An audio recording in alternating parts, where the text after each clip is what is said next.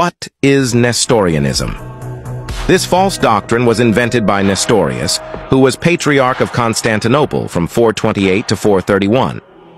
Jesus Christ has in reality two natures, one divine and one human, which are different but united in one person. Nestorius, on the other hand, claimed that in Christ there was a divine person and a human person, but they were not united into one person, but were separated in Jesus Christ, and that Mary should not be called Mother of God or God-bearer. According to Nestorius's opinion, Mary did not give birth to Jesus as a full-fledged God, but only in his human nature, and Jesus, her son, was born as a man. He received his divine nature as a descendant of David, which he was, Nestorius thought.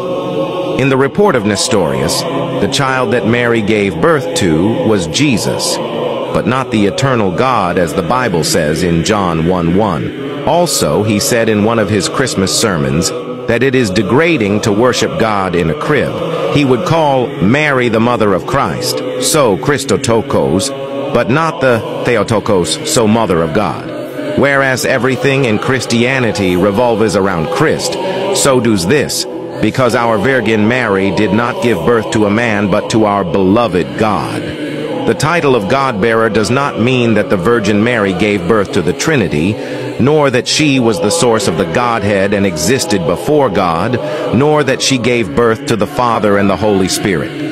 The God-bearer is and remains part of the incarnation of the God-man Jesus Christ, who possessed different two natures, 100% divine and 100% human, which were together in Jesus, thus in a hypostasis in him, however not mixed, changed, and merged. Therefore, the Virgin Mary with her title is in no way a kind of goddess or the like.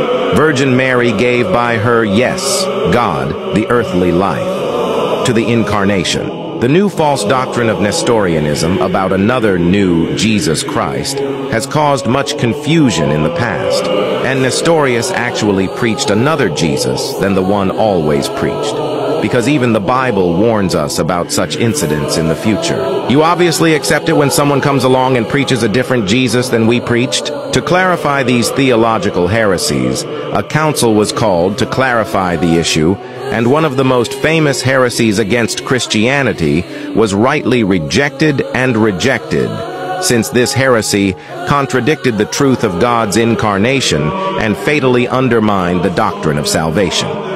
In the council, this heresy was then rejected by Orthodoxy, and Nestorius and his teaching were banished. The Orthodox canon even say, "If anyone will not confess that Emmanuel, Jesus Christ, is true God, and that therefore the Holy Virgin is the Mother of God, Theotokos, because she bore in the flesh the Word of God made flesh, as it is written, the Word became flesh, let him be anathema."